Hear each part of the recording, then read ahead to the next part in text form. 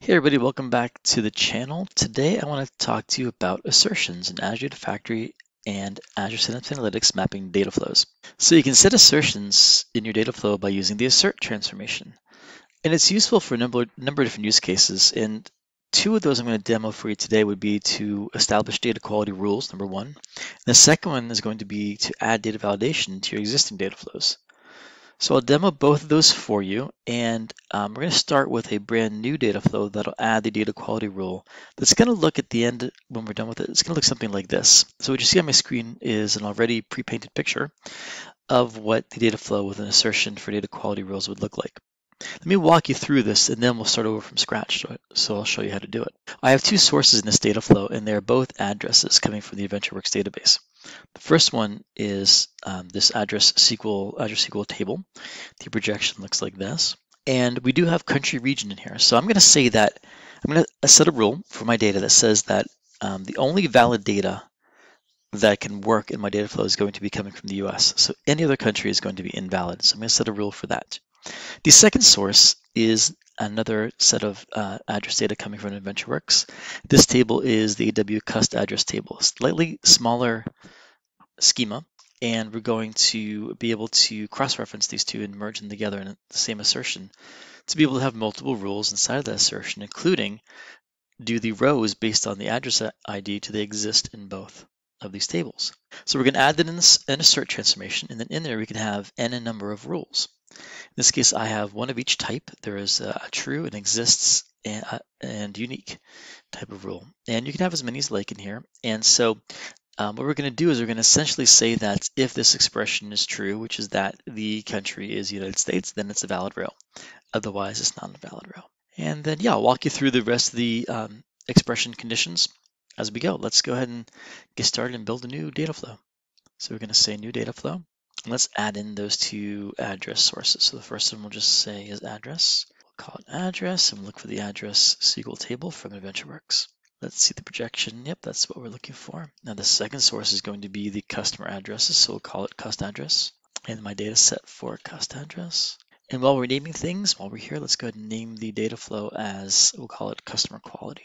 All right, let's add an assertion. So I'm going to go to that top row, the row that had the country region in it. And we're going to add an assert transformation in here. You're going to find it under row modifier. And the reason why it's row modifiers is it's going to, ADF will add a tag into the row if your assertion fails. All right, let's build just that first rule. So there are other options on here that we'll come to later, like you can ask Data Factory to fail the data flow as soon as it is done executing. You can ask Data Factory to fail the data flow as soon as your assertion fails.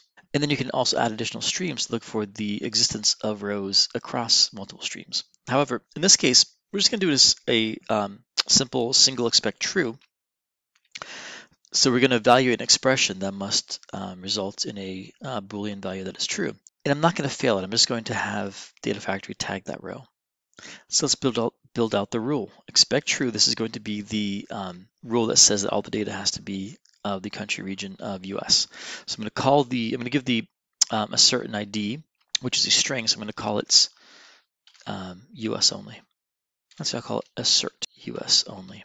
And for description, you can use expressions and you can use row values in here. So I'm going to say the country region, which means that you will be outputting the actual region and country in this case. Then I'm going to append to it is not valid. That'll be the description that comes out when the assertion fails. Now you can filter your expression, your Boolean evaluation to only certain rows. I'm not going to use that in this case. This is optional. I'm going to instead just go right to the expression. And the expression I'm going to use is country region must be United States. So this is an assertion, which means that you want to set the true value here. Remember, this is called expect true. So when this expression evaluates to true, the row will pass. When it does not, the row will fail. You can fail the entire data flow or just tag the row. All right, I think that's enough for now. Let's go ahead and preview the data now with the assertion turned on. Okay, and when the data comes back, you can indeed see that the non-US regions are marked as error rows inside of my data preview. Now, as you add more assertions into your assert transformation, you can ask Data Factory to only give you the results from that assertion when you're looking at the results here inside the data preview. All right, so let's add another type of rule. Let's go back, and we're going to add a unique rule. So we have a column that is essentially the primary key, which is address ID. We want to make sure that's unique. Otherwise, the data has a data quality issue. So let's add expect unique. And we're going to say that address ID. Now the description is going to say the address ID found. I'm going to turn this into cast this to a string. Is not unique. All right, it's great. No filter for this one either. And then for the expression, then we only have to pick out a column. Now you can build an expression if you like. In my case, I just want to make sure that that primary key is the unique identifier, and that is unique. Now let's do one more rule. Let's add a third. Also notice, because I'm using multiple assertions inside of the single assert transformation, I just called the transformation as assert. If you separate your rules out to individual transformations, then you can probably give it a more unique or specific name as to what is occurring inside of that transformation. This is really a generalized assertion check of many different rules. Now I want to add a third, which is called expect exists. That will check, expect exists will check just like the exist transformation does, for the existence of the row in a secondary stream. First thing you have to do is add as an additional stream the other stream you want to check. Now you'll see expect exist appear. So what I'm going to say is that because this is an assertion, I want it to be true. So I want the row to exist in both. So my description in this case would, I'm not going to use an expression this time. Let's just say in this case, let's just say the row.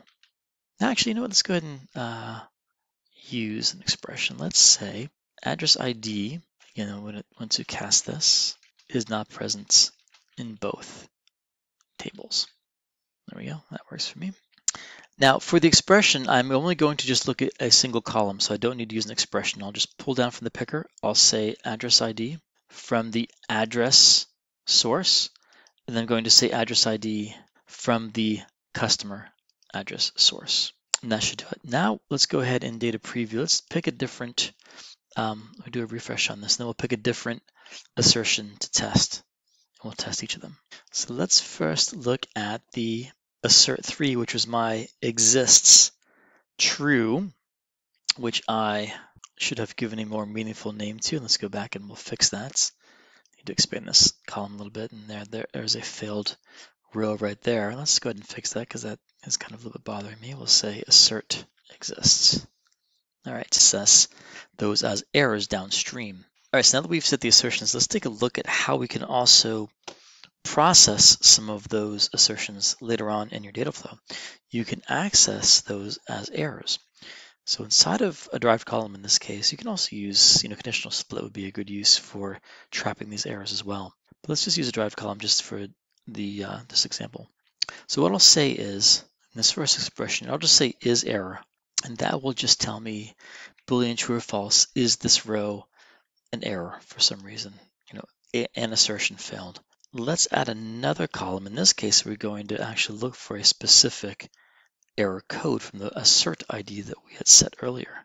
And the assertion I had created was called assert US only. So we'll look just for that error. Okay, that should be good enough. Let's go ahead and take a look at what the data looks like now. Okay, so we've adorned the two error traps on the end. So column 1 was is error, column 2 was does this have the error of US only? All right, so Canada, yep, is error, and it is an error because it is not US address. Right. Okay, now let's take a look at adding an assertion to an existing data flow to do some data validation. So on this screen, I have an existing loans data flow that I've had for quite some time, and I want to add an assert or a couple of asserts to it to validate the data inside of it. And let's also validate some metadata using an assert.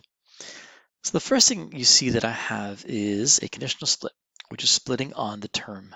So if the term of the loan is 36 months, then I'm redirecting to this sink. If it's not, everything else goes to that sink. Another way to do that would be to add an assert instead.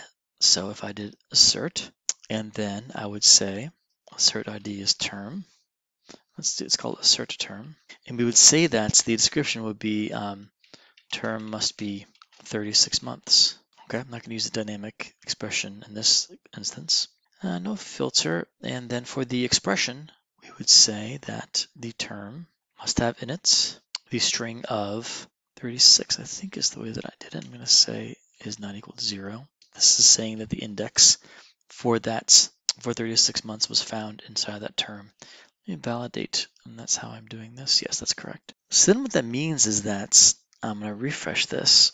Any row that is not a 36-month term would instead be an error row. So what I can do is, instead of trapping for an explicit term in my conditional split, I can just trap on the error in the conditional split. So the 60-month terms showed an assertion failure. Now what we do is go over to the conditional split, and instead of that condition, we will simply say has error. I called it assert term. What this would actually do is this would actually be the opposite, right? Because if the assertion failed, this would actually be other term. Now, if I had built this initially with assertions, I would have done it the opposite, but I'll just show you that you can just negate that and just say not has error. So if it passed, then the term is 36. Let's go ahead and take a look at that. And there the term is 36 months. And if we say other term, we should then see every other term. So that's 36 months. And those are all marked as having failed the assertion. Okay, we have time for one more. Let's go ahead and take a look at metadata. So let's go down to the second stream in this data flow. And I have an ID, which is the unique identifier, which is integer.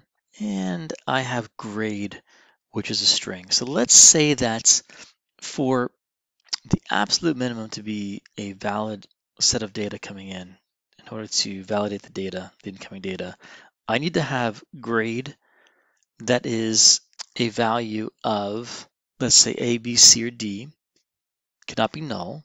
And then the ID has to be a digit that is 1, 2, 3, 4, 5, 6 places.